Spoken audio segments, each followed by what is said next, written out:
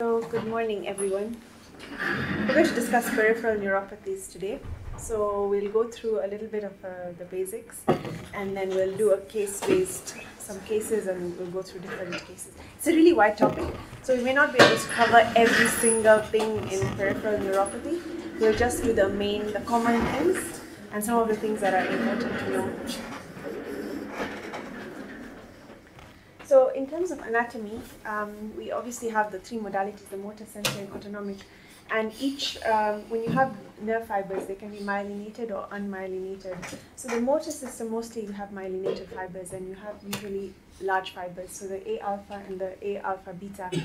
And then we have sensory, where you have myelinated, thinly myelinated, and unmyelinated. And as you see the spectrum, there's some which are large fibers, specifically like the proprioception and vibration sense, and then you have it becomes smaller. The unmyelinated small ones are for now temperature and pain, and then the autonomic can be thinly myelinated or unmyelinated, and obviously those are the functions that they go by.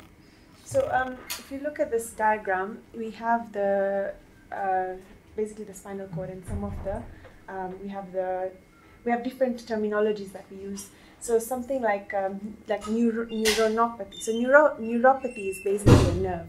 Neuronopathy is now where you have a problem with the cell bodies, and then you have radiculopathy, which is the nerve roots, and then you have a polyradiculopathy, which is a bunch of nerve roots, and then you have a polyneuropathy, which is nerves, many nerves. Yeah. So just for terminology's sake. So we have the classification in terms of how do we classify the neuropathies, and they're classified according to different ways. So we have, in terms of pattern of involvement, you have things like, so there where you have a mononeuropathy or a multiple mononeuropathy, which is also called the mononeuritis multiplex, and you can have a polyneuropathy, and you can have a plexopathy or a radiculopathy or a polyradiculopathy. And then in terms of time course, so if it's less than 4 weeks, it's usually acute. 4 to 8 weeks is subacute, and chronic is more than 8 weeks. And the other thing is, according to the deficit, whether it's sensory, motor, both, or autonomic. And then the other thing is the underlying pathology. So whether it's an axonal or a demyelinating, and now we have this new terminology where it's called a nodal, which is the node of Ranvier. Or you can have a mixed, and then you can have a type of fiber involvement. So we've just talked about the large and the small fibers. And then we have acquired causes as well as others. So I think when you approach neuropathy, and I think as we go through the cases, this is the approach that we're going to use. We have 6 questions that we usually try and address. And these questions are like, what system is involved? Is it motor? Is it sensory? Is it autonomic? Or is it a combination? And different modalities will now have different differentials. So if you have, for example, motor, then you think pure motor, then you think of things like motor neuron disease. You think of some hereditary causes. You think of something like multifocal motor neuropathy. Those are the common things. And for example, if you have purely like autonomic, you think of things like diabetes, things like amyloid. And then what is the distribution of weakness? So is it distal versus proximal and distal? Is it a focal or is it symmetrical or asymmetrical? So if you have things like, if it's asymmetrical, then you start thinking of a radiculopathy or a plexopathy. And so this basically helps guide us in terms of what the cause might be. And then the other thing is, what is the nature of sensory involvement? This is important because it tells, if you have pain or burning, then what do you think of? You think of more small fiber neuropathies. Whereas if you have proprioceptive loss, then you think of large fibers. Then is there any evidence of upper motor neuron involvement? In which case, then you think of other things. You think of things like motor neuron disease, then things like B12 deficiency and other things that have upper motor neuron involvement. And number 5 is, what is the temporal evolution? And that's where your time course comes. Is it acute, subacute, and chronic? And again, the etiologies are different in those aspects as well. And then the last question is there any evidence of hereditary neuropathy? So is there a family history? Are there any skeletal deformities and lack of sensory symptoms despite sensory signs? So these all point towards different things. So as we go along, when we go through the cases, we'll go through each of these questions that will guide us in making a diagnosis. Right. There's 7 questions.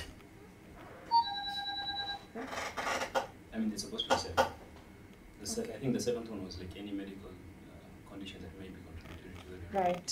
Okay. That always ties everything together. Okay. So in terms of the epidemiology, this is an estimated prevalence. The most common is diabetes, as you can see, 32%. But then we have 26% is where you have like a cryptogenic, which means that a cause is not known, and so that's why it falls as a majority. And then we also have other things like toxic polyneuropathies that accounts for about 14%, and then the others like immune-mediated, hereditary, systemic diseases, metabolic diseases, and so on and so forth. Just go back to that one slide. So I think the important thing about the slide is that yes, diabetes causes neuropathy, and that the majority of cases we don't find the cause of people's chronic neuropathies, the cryptogenic abdominal polyneuropathies. You can investigate them as much as you want, and you never find the cause.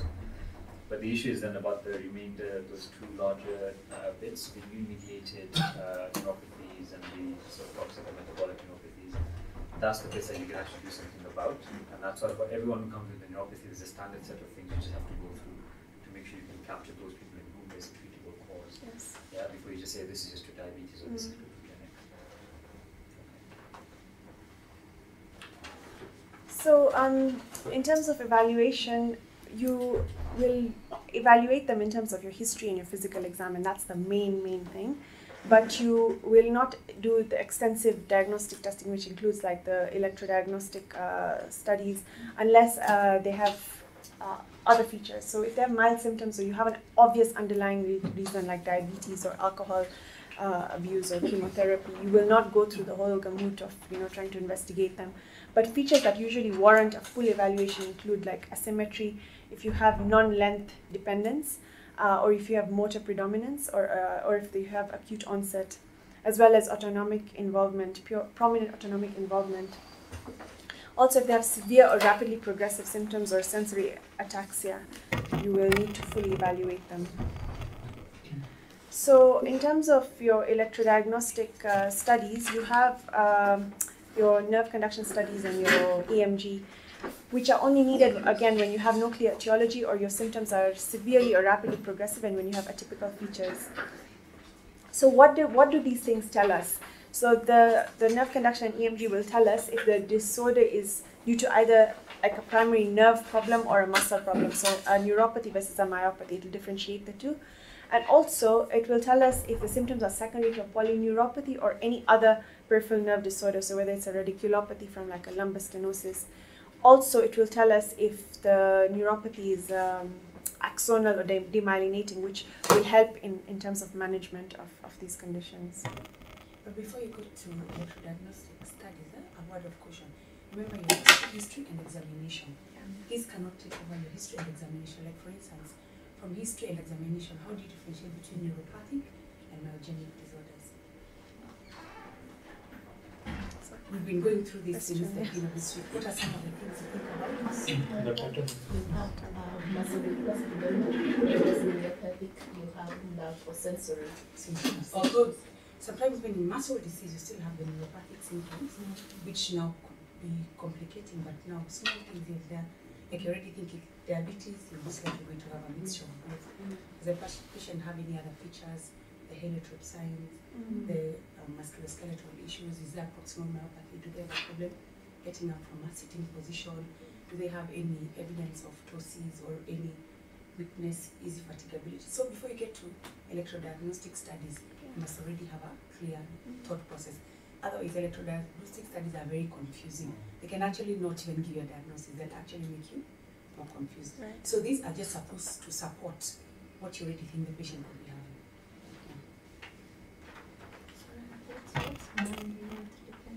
So length dependent is usually distal. So what happens is you have axonal degeneration as you go downwards, and also you can have there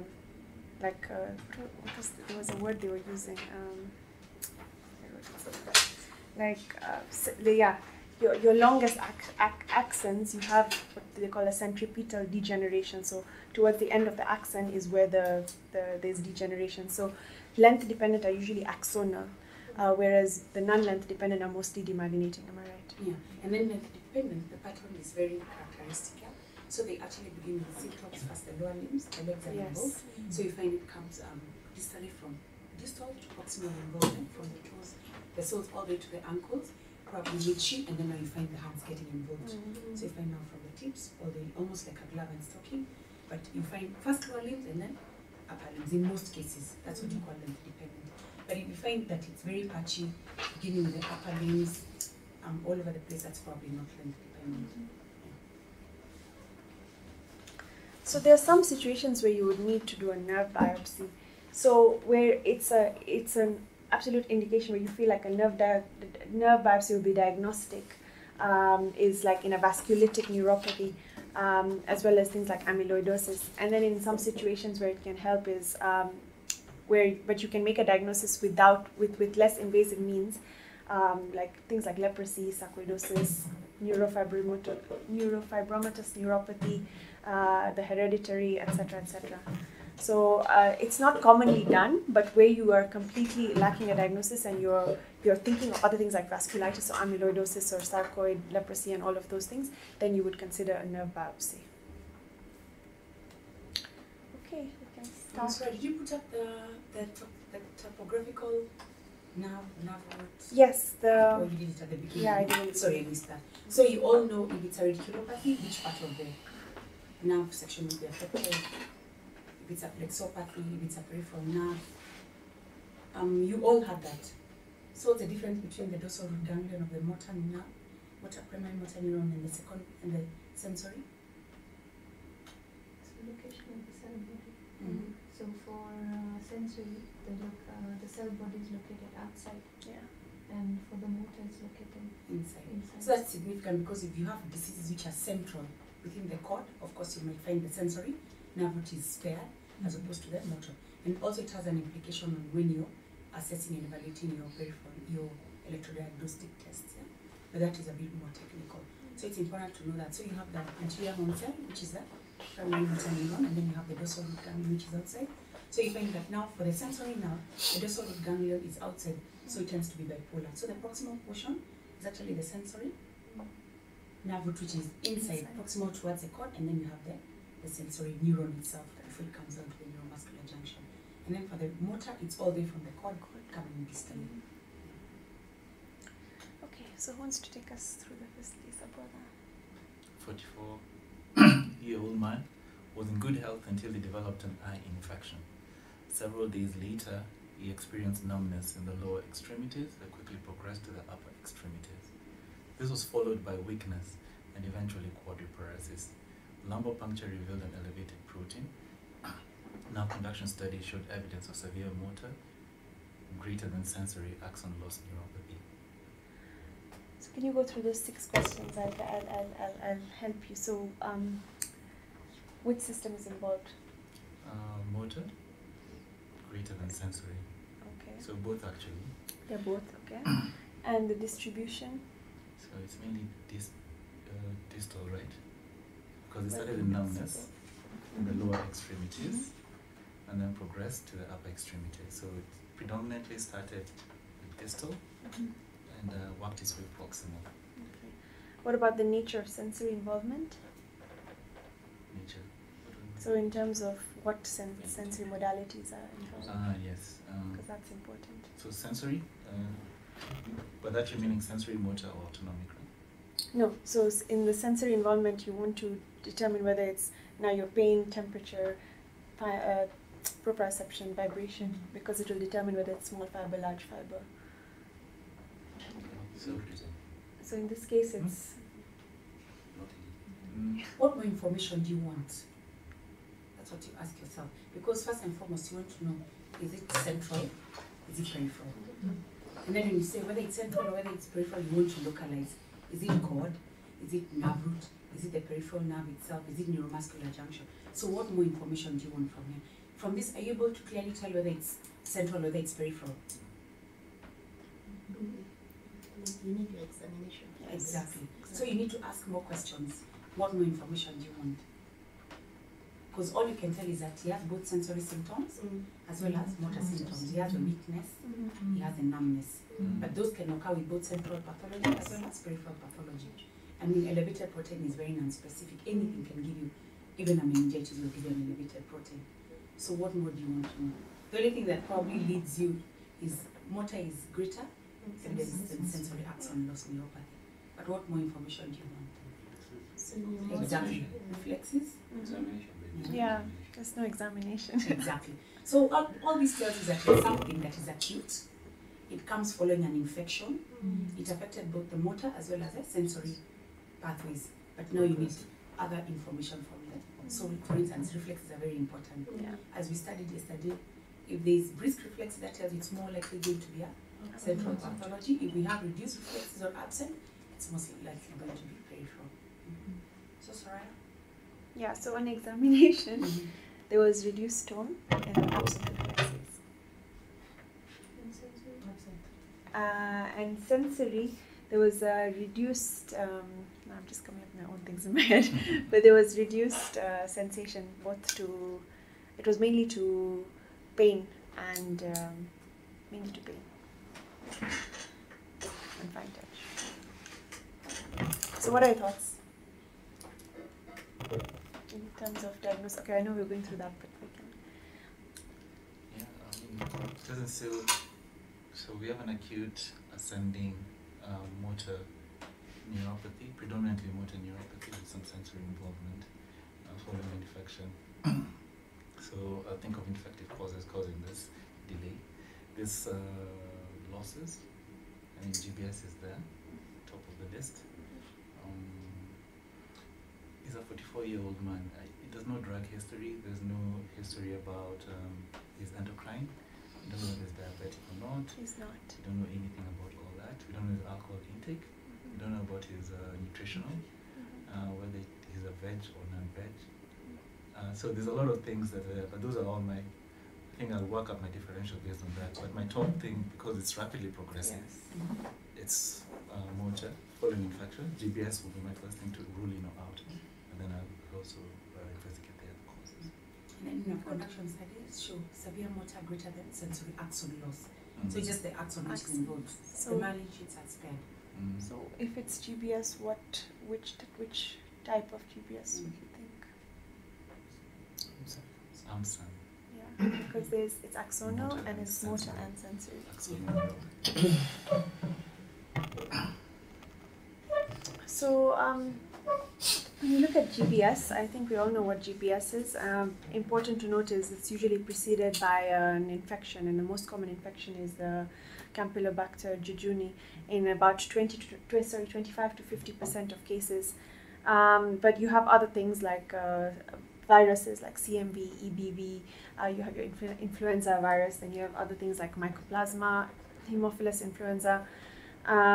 So the various variants, so you have the AIDP, which is the acute inflammatory demyelinating polyradiculopathy, and then you have the AMAN, which is the acute motor axonal neuropathy, and then you have the motor and sensory, which is what our patient most likely had, and then you have variants like Miller-Fisher.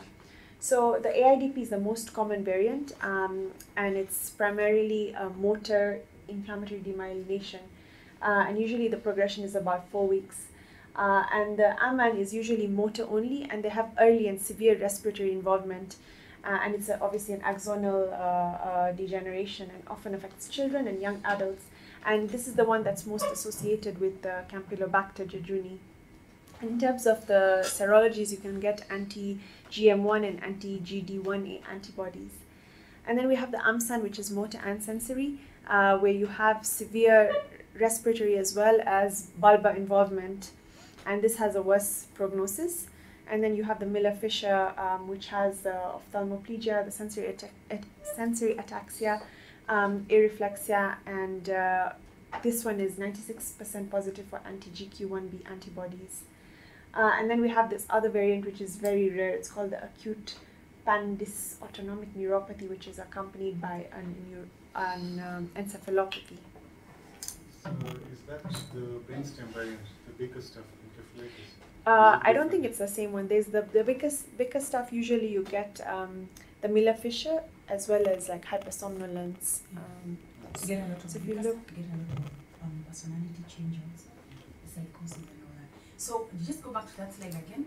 Remember, it's not always cast in stone. yes, Because even the AIDP, which is the most common form of the GBS, historically it's always been said to be an acute motor areflexic paralysis. So patients actually begin with the weakness itself. So it progresses distal, coming up proximal. So they tell you, we tell you like this girl Ruth, she's very classical. But again, sensory involvement will happen quite frequently rather than the unusual case. So you may find other than motor areflexic paralysis, they also have the sensory involvement and they also have the dysautonomia. So many times you have to watch out for their blood pressures. Although what we rule out peripheral neuropathy is that they will not have the core involvement and they will not have a sensory level. So those are the two things. So in as much as you say it's a motor areflexic paralysis, they will tend to have sensory involvement and they will also have dysautonomia. Right. Quite a number of cases. Okay. So this is just like a diagram that shows the involvement. So you have the classic GBS, which they usually call it the acute motor axonal, where you have like a tetraparesis, and but usually cranial nerves are not involved. But again, as Dr. Sylvia said, it's not really cast in stone. And then you have the paraparetic GBS, which is usually the lower limbs, and then there's the pharyngeal, cervical, brachial, where you have involvement of the vulva, the neck, and the upper limbs. And then there's the bifacial weakness with the paresthesias, and there's also the Miller-Fisher, which we talked about, the ophthalmoplegia, the ataxia, and then the biggest stuff, which we said was the Miller-Fisher and with hypersomnolence. So there are things that will mimic GBS. So some of the differentials that you should think about when you have when you're suspecting GBS are things like critical illness, neuropathy, and myopathy. And then things like neurotoxin poisoning, so tick paralysis, snake bites, etc. And then also the porphyria, so acute intermittent porphyria, and also infectious causes like polio, West Nile virus, HIV, which is common in our setting, myasthenia gravis, and the list goes on. So in terms of management, you want to investigate these patients. So things that you do is you can do CSF studies where you'll find the cytoalbuminological dissociation. So you can that's where you have high proteins but normal cell count. However, when you have, if you do a CSF and you find normal proteins, that does not exclude GBS. And at the same time, some patients will actually have an elevated white cell count in their CSF. So it's not like set in stone that they have the cytoalbuminological dissociation. And then you can also test for the antibodies, so the GQ1B. Like I said, in Miller-Fisher, it's about 90% sensitive, so you can do your anti-GQ1B. And then you can do your nerve conduction studies, which will help confirm your diagnosis, and it will also classify the variants, whether it's an axonal or a demyelinating. In terms of treatment, the most important thing is you stabilize the patient. You do your airway, breathing, circulation, because these patients can come in respiratory arrest. They can come in with also circulation issues because of the autonomic involvement. And then the mainstay of treatment is immunotherapy, or you can do plasmapheresis. So you do your IVIG over 5 days, or your plasmapheresis, you do 5 sessions over 2 weeks.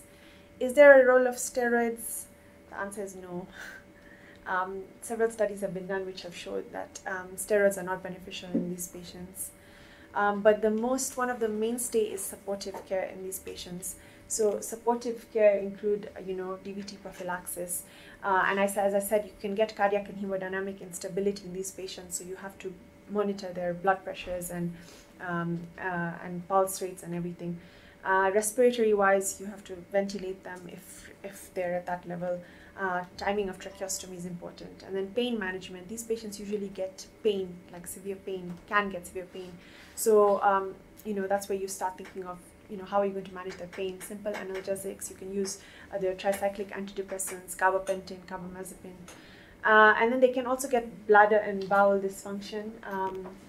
So how you manage that, your feeding programs and the rest. And yeah, I think those are just... So we can go on to the next case, Jamila. 63-year-old woman presented. Question. Yes. Assessment of respiratory function. What is the most reliable component of the spirometry that is used, supposed to be used? I think that's a question that keeps coming. And, The component of. so, as in, how do you assess that they are going with respiratory compromise? What should you be assessing? I'm not sure. Forced vital capacity. So I think they usually say between FEV1, FVC, and the blood gases. The FVC is the one that's usually used, especially for neuromuscular disorders with respiratory compromise. And the reason being because changes in FEV1 and PO2 and PCO2 are usually delayed compared to the changes in FVC. So by the time you peak changes in FVC, your FEV1 and PO2 and PCO2 may be normal because of compensatory effect. So FVC is the first thing that you usually use. And it's a very easy thing to do, the forced vital capacity. It's a very easy thing to do, but we don't have the kit to do it. That's the problem. And what's the magic numbers?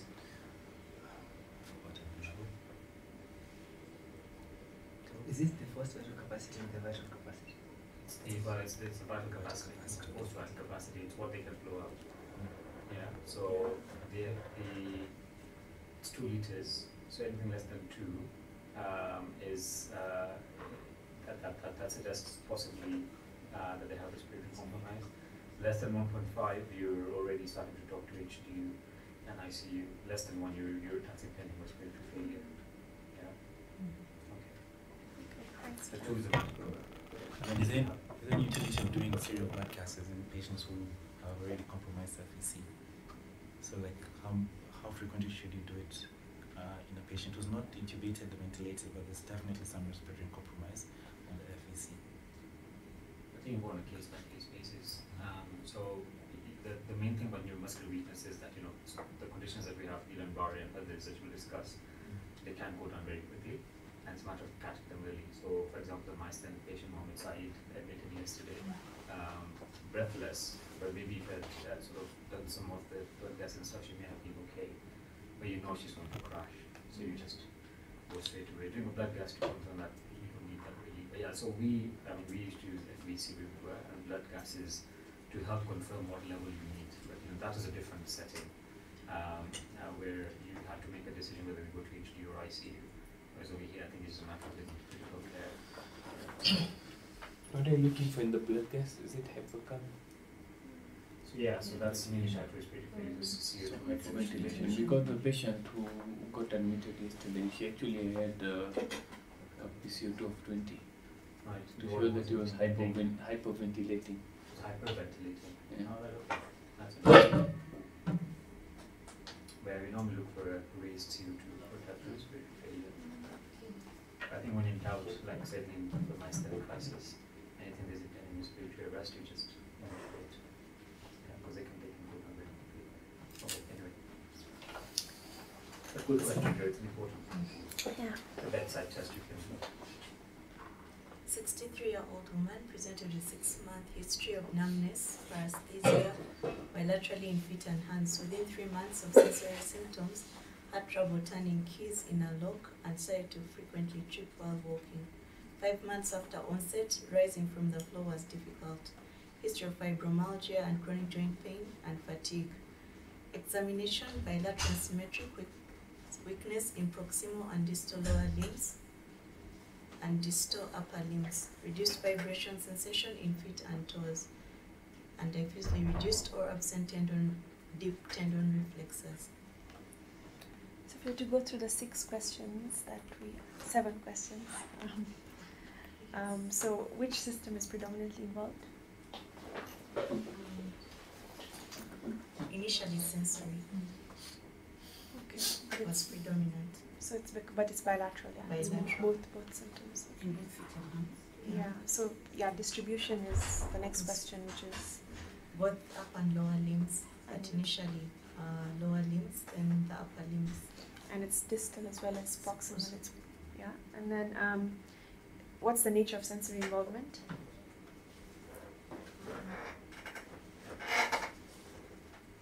So they've said in terms of examination, it's reduced vibration sense. Yeah. And is there any upper motor neuron involvement? No. Okay, from what we have there, no. Okay. And what's the temporal evolution? Chronic. It's chronic, right? And is there any hereditary component? We can't tell, it's not in history. But Any it would be important to ask. Important. Yes. Any systemic diseases? Yes. Fibromyalgia. Okay. So, And then we need to investigate for others. so what are your thoughts in terms of what you think might be going on?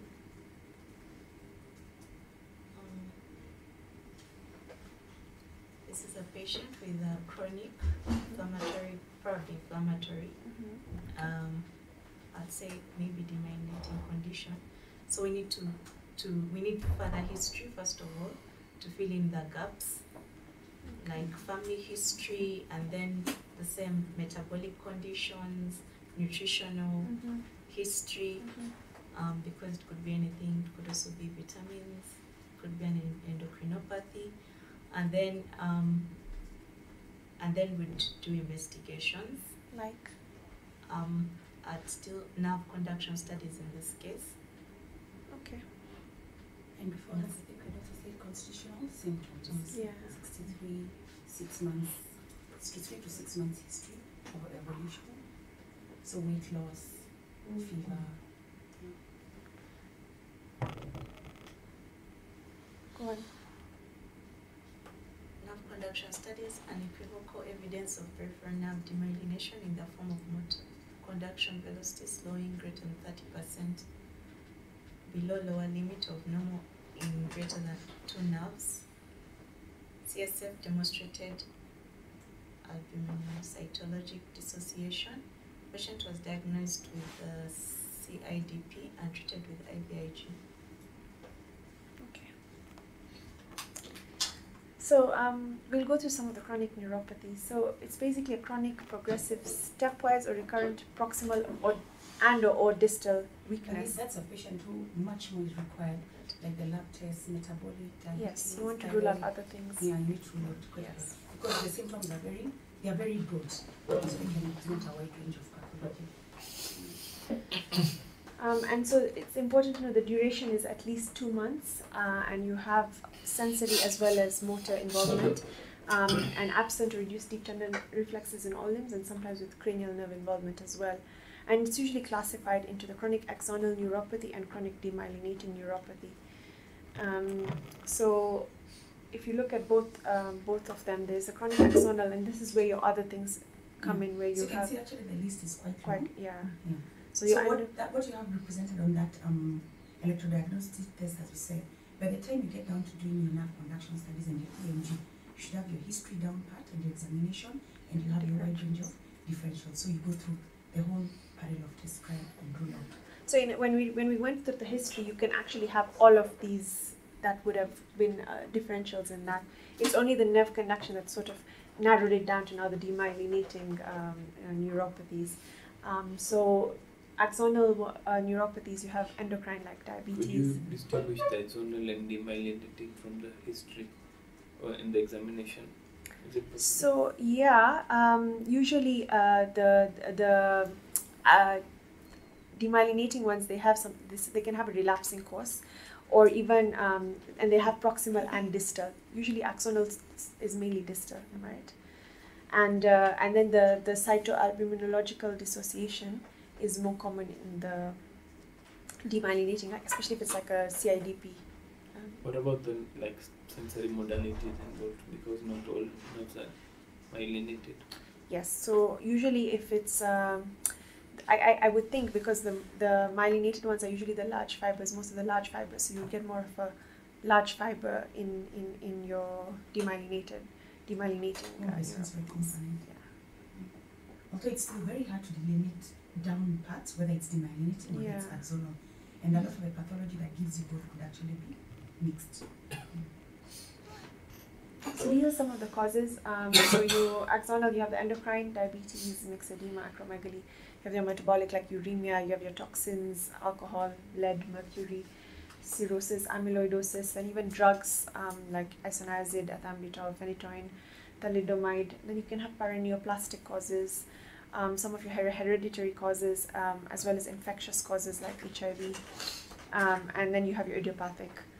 And then the chronic demyelinating, the most common is the CIDP, the chronic inflammatory demyelinating polyradiculopathy, but you can also have other multifocal motor neuropathy. Then there's a paraprotein associated. And then the Charcot-Marie is, the type 1 especially, is usually demyelinating. And when you look, for instance, at least you can see things like amyloidosis, infectious pathology, the toxin drugs will give you a sensory kind, a painful kind of neuropathy, similar to what you probably get in the demyelinated. The demyelinated is more of the numbness and not so much of a painful neuropathy. So if we can go through CIDP, it's the commonest cause of chronic demyelinating neuropathy, and it's a chronic progressive or relapsing disorder where you have symmetrical weakness and sensory changes over 8 weeks, as you said. You can have atypical variants where you have purely motor or purely sensory, and then you have the multifocal forms. There's something called multifocal acquired demyelinating sensory motor neuropathy, MADSAM, and then there's another atypical variant called distal acquired demyelinating symmetric neuropathy. And as I was saying earlier, clues that can distinguish the demyelinating from the axonal type is the fact that there's a relapsing course, as well as when you have proximal and distal weakness and your CSF, increased protein in CSF with a normal cell count. And it's important to distinguish the demyelinating from axonal, and the reason is because in demyelinating you will respond to immunotherapy, whereas your axonal, obviously, you will not. So in terms of diagnosis, this again, as you said, will depend on your neurophysiological tests. So slowing of nerve conduction in the demyelinating range or a partial conduction block will tell you that this is demyelinating.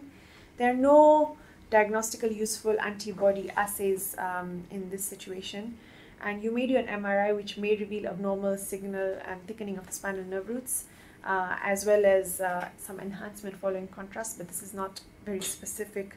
Usually a nerve biopsy is not performed because you can make a diagnosis based on your clinical as well as your electrodiagnostic testing. In terms of management, steroids, IVIG, plasma exchange, the only problem is you have to have it's a prolonged course of treatment, and you know steroids have its side effects. IVIG, plasma exchange are very expensive, but as much as we say that, it's a prolonged course of treatment and patients need to be ready for it. So the initial treatment, you can start with steroids, prednisolone 60 milligrams daily.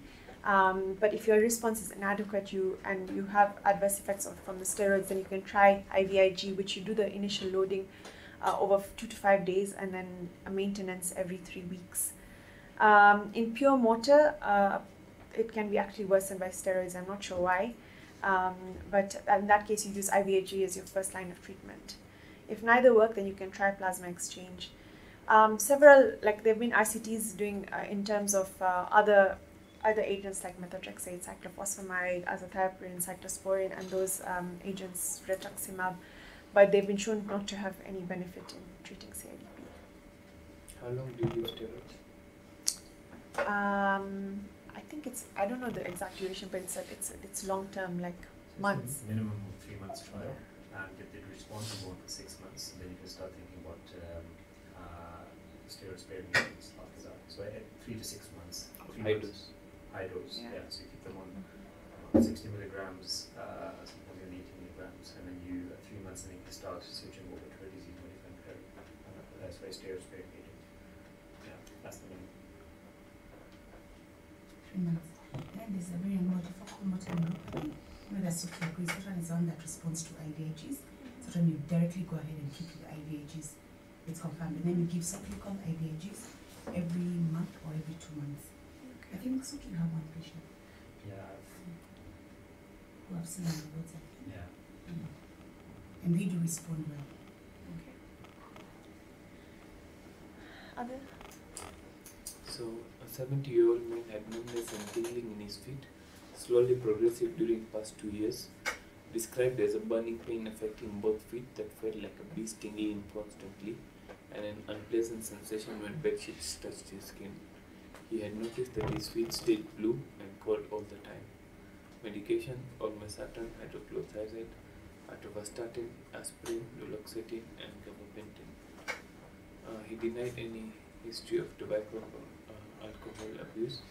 Examination strength was full throughout, including toe flexors and extensors, and deep tendon reflexes were normal. Sensation was decreased to pinprick in the lower extremities to mid-calves bilaterally, and decreased vibration and proprioception at big toes bilaterally. Nerve conduction studies demonstrated a mild severity, length-dependent, axonal sensory-motor polyneuropathy. Lab studies were significant for an FPS of 5.2, a 2-hour glucose of 12.6, and HbA1c of 6.2. So if you go through the 7 questions. So the fibers involved, so it's mostly sensory fibers, and the sensation and pain, the small fibers, and also the proprioception. So it's both small and large fibers? Yeah, small and large. So distribution is mostly distal, so it's in a small distribution. The nature of the sensory involvement, we've talked about it. There is no evidence of upper motor involvement, and temporal involvement, it's chronic. Evidence of hereditary and likely 70-year-old. Associated medical conditions, he's got impaired glucose tolerance, so it could be diabetic neuropathy. But you have to rule out other metabolic problems or infectious issues. So I think in this case, it's important to note so that even in like the early stages of diabetes, you can actually get a neuropathy, and so this, as you said, is small and large fiber, and it's mostly most likely a distal sensory polyneuropathy, right? Sorry, 2-hour glucose of 12 isn't that diabetes? Actually, it is It's diabetes. diabetes. It's diabetes because its cutoff is 11.1. So the important point here is that an HbA1c or a fasting glucose is not enough. Yeah, and pre-diabetic neuropathy is a real entity, and in fact, it usually does present with mostly a small fiber neuropathy, really painful. And so all patients in whom you're thinking about diabetic neuropathy, you must do an oral glucose tolerance test. It's part of the treatment, the investigations. Yeah. And to add on to what Soraiya said, diabetes is one of those which has very clearly outlined entities, and as you said, there's actually an insulin neuritis, very acute thing which comes. Oh, I'm jumping the gun. Sorry. Okay. It's okay. It's okay. Yeah, so it happens when either with diagnosis of diabetes, especially when patients have had long-standing, or when you switch therapies, maybe you're moving from your oral glycemic agents, you're moving to insulin, or when you're shifting the dosage of your insulin. So you do get an acute, what is called an insulin. It's very painful. Yeah. So in terms of diabetic neuropathy, we can classify it into like generalized symmetrical polyneuropathies. You can have the focal and asymmetrical, and you can have combinations. So the generalized symmetrical, which is what our patient had, which is distal sensory or sensory motor polyneuropathies. Then you can have your small fiber neuropathy, your large fiber neuropathy, and then you have your autonomic neuropathy. And then you can have focal and asymmetrical neuropathy. So that's where you have your cranial nerves involvement. So cranial neuropathy, either single or multiple nerves. You have your truncal neuropathy, where you have nerves in the thorax involved. You have your limb mononeuropathy, so a single nerve in your any of your limbs. And then you have your proximal motor neuropathy, where you have lumbosacral radiculoplexopathy, which is also called the amyotrophy. And then you have combinations, so you have a polyradiculoneuropathy, and then there's an entity called diabetic neuropathic cachexia. If you look at this diagram, it kind of shows the same thing that I just talked about, the large fiber, the small fiber, and then the proximal motor, acute mononeuropathies that's involving one of the nerves, as well as entrapment that can happen in diabetes. Yeah, I think Sylvia makes an important point that diabetes is very common, and neuropathy in diabetes is very common, but there's different types you can get. The commonest one being the symmetrical lymph-dependent distal sensory neuropathy, but all these other things also exist. And I think it's more complex than just talking about neuropathy in general, but it is important to know about them. And if you want to know more about these cases, you can look up my video on YouTube. So the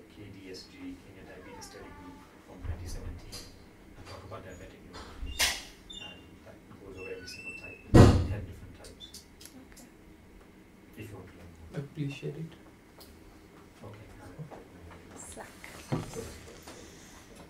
So some of the treatment options for painful diabetic neuropathy, you have your antidepressants, you have your tricyclic antidepressants, then the anticonvulsants like pregabalin, you have sodium valproate, and then there are others which are topical, mainly the capsaicin, topical cream, the lidocaine patches, etc. And these are some of the mimics of diabetic neuropathy, where you have distal axonal neuropathies like B12, you have your vasculitis, monoclonal gammopathies, etc. And then when you have small fiber neuropathies, which we will go through, the differentials there. And then also demyelinating neuropathies can still be a differential. Your multifocal, like your mononeuritis multiplex, and as well as other radiculopathies and flexopathies, depending on what the presentation is like. Salim? 16-year-old girl presented with 4-week history of lower extremity pain and paresthesia. 7 weeks earlier, she was diagnosed with diabetes type 1 with HbA1c 14.8 and DKA. Initial glucose was 22. She was discharged with insulin glargine and hospital when she was observed.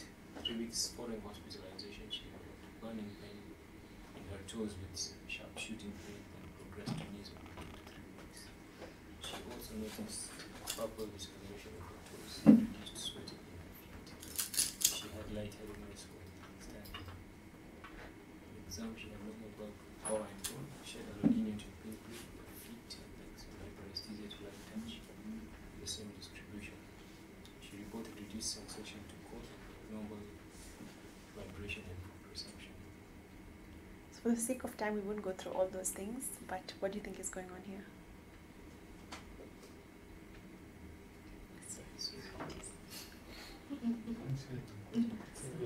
Yeah. She has predominantly like a small fiber involvement that is symmetrical and distal in the background of recent diabetes diagnosis, so probably related to the diabetes. So yeah, she was diagnosed with, she had poor glycemic control, but now she has started on therapy and her sugars came down, as you can see. So as Dr. Sylvia was saying, this is a treatment-induced neuropathy. It's also called insulin neuritis, and usually they get acute onset of severe distal limb pain, and you get peripheral nerve fiber damage. And they can also get autonomic dysfunction in these patients, and it usually happens when you have rapid glycemic control. It's common in both type 1 and type 2, whether you're on oral or insulin therapy. And usually they say that in these situations the pain tends to be refractory. So the pain management is really important in this, because despite many analgesics, they have issues with pain. So we'll just go through small fiber neuropathies briefly. So they're basically characterized by structural injury affecting the small diameter sensory or autonomic axons, and clinical presentation is dominated by pain. And as we said, the small fibers are usually the A, delta, and the C fibers that modulate pain and temperature. So some of the etiologies, so it can be purely idiopathic, where you have idiopathic small fiber neuropathy, but you also have hereditary causes where you have mutations in the sodium channels, and Fabry's and Tangiers and all those other hereditary conditions. And then important things are the metabolic. So impaired glucose tolerance, this is one of the things that's common. They get small fiber neuropathy. And then diabetes, and again we said rapid glycemic control. Other things like B12 deficiency, hypothyroidism, CKD, some infectious causes, and the rest, as you can see. So again, multifactorial. So in terms of your diagnosis, so you have a clinical suspicion based on your history and physical exam. And usually they have sensory and autonomic and the signs as we saw. So you do your nerve conduction studies. In small fiber neuropathies, nerve conduction studies would be normal. So if your nerve conduction studies are abnormal, then you know this is a large fiber neuropathy. But if they're normal, then you do something called quantitative sensory testing. It's some investigative tool that basically assesses the function. So they give you different challenges, so thermal challenges, mechanical challenges, pain challenges, and there's a score, the way they score you in terms of the testing. So that can be done as well as a skin biopsy. Now the skin biopsy looks at your intraepidermal nerve fiber density. So these are some of the tests that will help in diagnosing the small fiber neuropathies. So if those are abnormal, then you investigate for the causes, and if you find no cause, then you can call it an idiopathic small fiber neuropathy. So yeah, I think the one test that's not done anywhere here is it's called a skin and biopsy. It's very easy to do, but it has to go to a specific lab that can know what to do with it and look at that density of the fiber layers and try and work out what kind of small fiber neuropathy this is. So we don't have that facility. Neither do we have the facility to do proper nerve biopsies either. We can take the nerve, but no one can look at it properly. So it is limiting what we can do. Yeah. Just to add that for so all symmetrical neuropathies, you must always do all your usual stuff, but never forget doing a serum electrophoresis. All patients with a neuropathy must get a serum electrophoresis or immunofixation done to look for a paraprotein because that's easily treatable. Okay, all of them. B12, folate, TSH, glucose, ODTT, serum electrophoresis. Okay. We'll try and go a bit faster now. Imran? 5 minutes. Should I skip the cases? How many more slides do you have? Or maybe 10 minutes. 11. Okay, let's see how we get on. 16-year-old boy with no family history of neuropathy was brought to the clinic by his parents for evaluation of clumsy gait, tripping and falling. The patient denied any problems but had face scabus and bilateral foot drop and walked with a step-edge gait. He had mild hand intrinsic muscle atrophy and was areflexic. His nerve conduction studies showed a velocity of 22 meters per second along the ulnar and median motor nerves without conduction block or temporal dispersion. Because of his youth and lack of family history, his pediatrician tried IVIG for 6 months with the hope that this was CIDP without benefit. So next What do you step. think? What do you think? So it looks like this could be something hereditary, which is now manifesting in this young boy. Key findings here you can see are the bilateral foot drop and the intrinsic muscle atrophy in the hand, and he's areflexic. So it's something definitely low motor, and especially when you have not responded to IVIG, then this would predominantly be, if it was demyelinating, have responded to immunotherapy. I think this is something like maybe, just taking a wild guess, maybe something like Shakumari tooth or something. Yeah. So your next step would be what? Genetic testing. Yeah. So as much as there's no family history, you can get de novo mutations. So you should still do your genetic testing, especially if you have some of the classic features of Shakumari, which we will go through. So what are the inherited neuropathies? So you have the ones that are associated with a known metabolic defect. So you have disturbances of your lipid metabolism, where you have things like Tanger's disease and then leukodystrophies and the rest. And then you have your peroxisomal disorders like Fabry's, Refsum's disease. So you have hereditary hepatic porphyrias, defective DNA repair, hereditary amyloid neuropathies, and then you have those that are not associated with a metabolic defect. That's where your Shakumari comes in, where you have your hereditary motor and sensory neuropathies, then sensory autonomic neuropathies, and purely motor neuropathies. So in terms of your approach, you have an inherited neuropathy. What you'll do your nerve conductions, then you can have the demyelinating type and the axonal type. So if you have a demyelinating type, there are those mutations that you'll test for the PMP22 and the MPZ, and and that's when it will be your Shakumari tooth 1, which is demyelinating. And then if you have axonal, then you can have whether it's motor sensory, motor or sensory. So motor sensory is usually the Shakumari type 2, and then the motor and sensory alone can be the Shakumari type 3. And if these are negative, then you do your genomic sequencing and those tests. So the conduction speed was less than 38. We didn't respond to IVIG, and it was still pointing towards a demyelinating. Yes, but it's not an immunological condition. Actually, we don't respond. Yeah. There's also Shakumari 4, which is also demyelinating. Oh. So 1 and 4 demyelinating, 2 and 3 are tend to be axonal. But I've not seen every X patient as well. here. Yes. Maybe don't even do the Yeah. genetic testing. Got two, but never done the testing, so these are rare things. Yeah. Oh, we have patients. We do have patients, we have a confirmed kind of, but they got all this.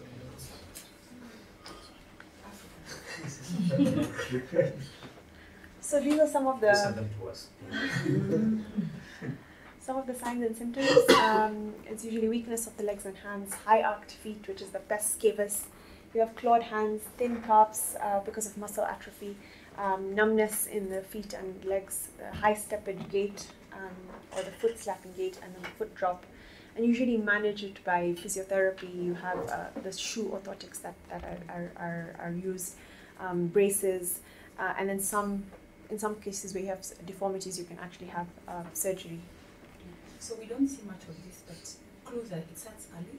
Yeah. Patients will tell you that they're beginning to fall, they're tripping all over the place. You'll see the high arched feet, there's family history. Yes. So ask about siblings and relatives, when they claw hand and then the thinning of the Of the calves, and then calves. they have a very tight Achilles tendon. Yeah. So keep that in mind. Sorry, Doctor, said thinning of the calves? Yeah. Thinning. Calf. Thinning, oh, Yes, thinning, thinning. oh. Okay. Said? 17-year-old right-handed male presented with symptoms of progressive elbow pain, medium hand numbness, and decreased ability to grip the baseball when pitching. He played competitive baseball most of his life and has specialized year-round as a baseball pitcher for the past 2 years with no hope of getting a college scholarship. He frequently pitched more than 80 pitches per game. Many times he rested only 2 to 3 days after pitching a game. Examination revealed pain on the right cubital tunnel and exacerbation of symptoms for his prolonged elbow flexion. He had diminished tupple discrimination in the fifth digit of his right hand and subtle weakness of the flexor profundus. Nerve conduction studies showed revealed swelling across the elbow. EMG was normal. So diagnosis. So you have a 17-year-old who has this repetitive movement of pitching over so many times. Now he's coming in with his pain on the right cubital tunnel. And there's exacerbation of the symptoms when he has prolonged elbow inflection. So I'll think of an entrapment of the nerve, the elbow. Which nerve? So this would be the final nerve. What makes you think it's on? That's what it is out from the history. Medial aspect. Visual aspect. So you say medial aspect, 50 digits of the right. So the small And then the muscle that has been the moved. muscle So Kay alluded to them yesterday during examining the Yeah. patients. Remember we talked about them on the teaching on Tuesday. The profundus are the ones which go deep into the fingers. So you have the get part innervation from median and also from the ulnar. So the fourth and fifth is ulnar, 1 and 2 and 3 is median. And then the superficial is just come all the way to the proximal, and that one is more of median. So that one already gives you a clear indication. Flexor profundus, fifth digit, it gives you a giveaway. So yes, you're right. It's an ulnar nerve.